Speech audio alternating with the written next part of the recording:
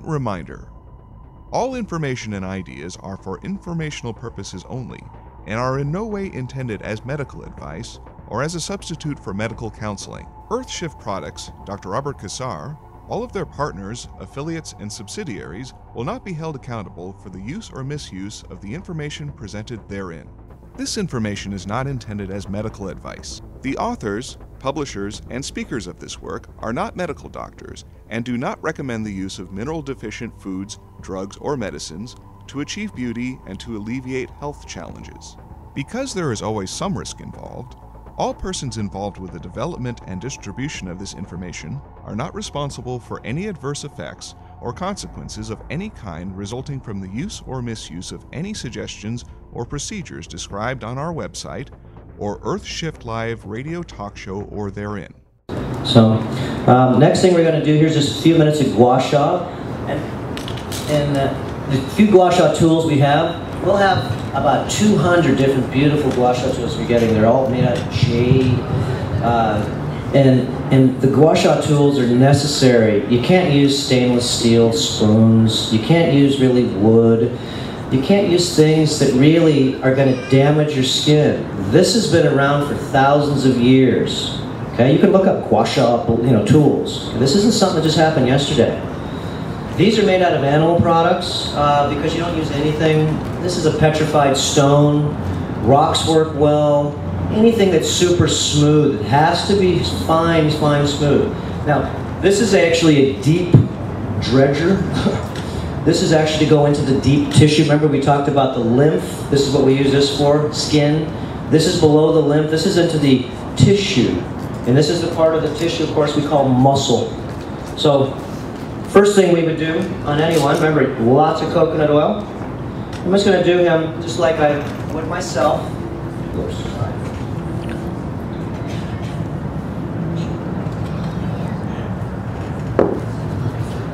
Put a liberal amount of the coconut oil.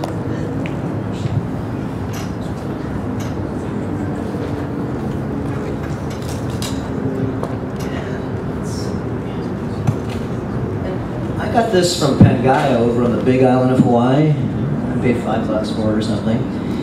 And these are the best tools I found that are at your fingertips. That's why we've just put together a huge order of different types of Guasha tools, because if not, this technique is not really easy to do. Because if you tear your skin once or twice, you're going to say this isn't cool. And if you do tear your skin, it's only because you're silicone deficient. And if you really bruise, it's because you have what's called capillary fragility. Okay, and capillary fragility means when you go over these things, the capillaries break and tear because they're fragile, because they're demineralized and or clogged, and all we're doing is scraping and re-energizing, as you say, rejuvenating the electrical system and the vascular system. So I use the corner of the tool. The corner of the tool has a sharp edge. You can use the end of the tool. Remember, this is a self-taught school. You're going to learn some things. There's no exact way to do it like the yoga swing. Okay, I can spend 3 hours showing you the yoga swing. You can put it towards athletics. You can put it towards just the sick and tired people that are stiff. You can put it towards people who really want to excel in hypergravity, upside down, cleaning of the brain. Now you can see immediately, I didn't start him. He's already got black stuff coming out. I only made one swipe. Okay, watch. This comes out. Once you clean the skin and this acid goes inside, check that out. You can see it. It starts changing color. You can see it starts getting dark. Look. This is that pus. You can see how he's red right here? Okay? Oh. No, don't lift it up. You want to just... Oh, okay. I want it to drip. Yeah, exactly. You can see how what we've done here, down a little bit, you can see the skin has a little red mark. It's brand new now. We just opened up something, brought blood to an area that had no blood previously. It's pretty smart. Remember, the thicker this skin is, whoa, the more you got to be careful. I'm doing it pretty decently, not hard. I'm doing them decently. If I do them like I do myself, he'll really bruise up. And actually, I know him well, so we're going to do him as sort of medium. Okay? I'm not really worried about hurting our friendship. Yeah, I know we're hurting him because I know he's pretty clean. And you can see I'm pushing pretty hard, and he cleans up big time easy. Okay, you can see it just brings brand new. It's brand new. And it's You can put the mic down here, you can hear the scratching.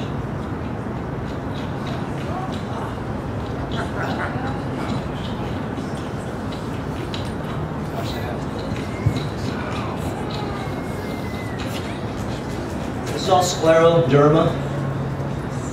You do every part of every knuckle. Here's the top of his knuckle here, flexion. Watch. You put the thing down here. Everything's got sclero. I don't care if it's your pee-pee. It's got calcification. There's guys, pull it out. And once you do it, you're free again. I think I'm joking. Give it a try. Yeah, I'm called Dr. Bizarre. You can see that every part of you, this is what you do on a Sunday. What do you think Sunday is? It's called the Christos Day. Go out in the sun.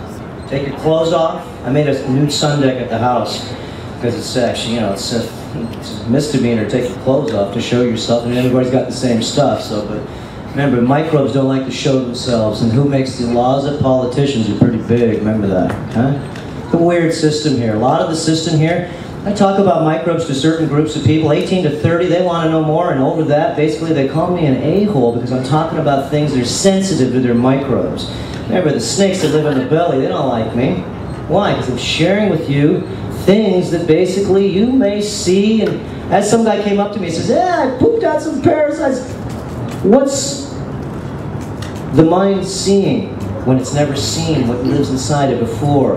Remember, do you believe what lives inside you is dull to the mind that you have?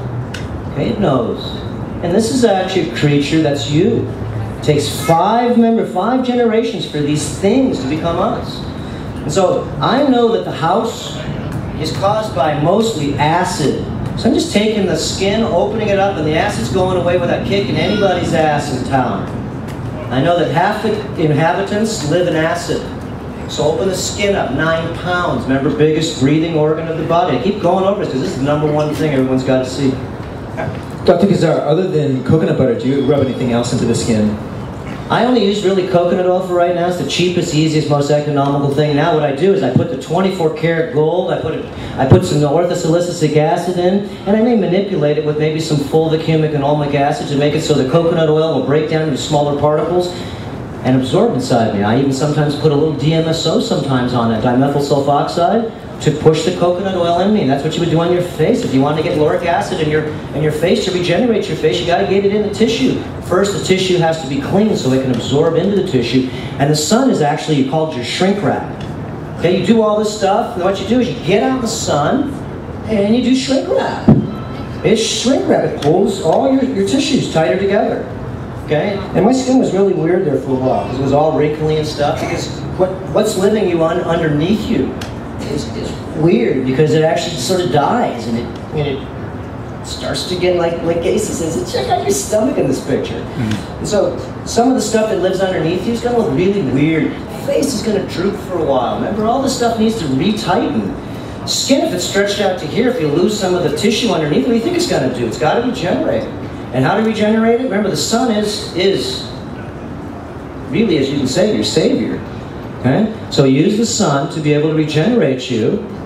Photonic light, don't look into the sun. I hear all already talking about the sun. Just 2 seconds about this. I hear about sun gazing. Guys, there's a lot of people that hear about this, but be careful looking in the sun, because most likely you've got corneal microbes. And you think just the skin burns? Huh? You look into the sun, and there's things that make you so you're not supposed to look in the sun. Wear sunglasses for 3 weeks and see what happens. Where's my sunglasses? Because you can't see. It took me years to get off sunglasses. These are dark microbes. You live in the office, you go outside, you wear sunglasses, such and such. Well, I call these, like Dave says, I call these the nanos. They're not even microbes. They're so small, and they hate light. Hate it. So if anybody's really wearing sunglasses, you'll see that train yourself to get off the glasses. And how I did that is I look up into the sun between the morning and or afternoon hours, in the late evening or early morning. And what I do is I don't look into the sun. That's not smart. It's too strong. My hair is long, so what I would do is I would take it around and use it as a shield to be able to actually shade cloth the sun and use my hair, once it's clean, to be able to fractalize it and be able to break up the light, because you can't absorb light unless you put it in a prism. We know that, right? Okay? So looking into the light is not too good, or closing your eyes, cleaning your eyelids, and using your eyelids to be able to let the first little skinny panel filter this really strong light, and look up into the light with your eyes closed, but stretch your eyes out. And these are the beginning ways I found out for people, because a lot of people are watching people and saying, oh, I can do this. No, you can't. You're going to burn your cornea.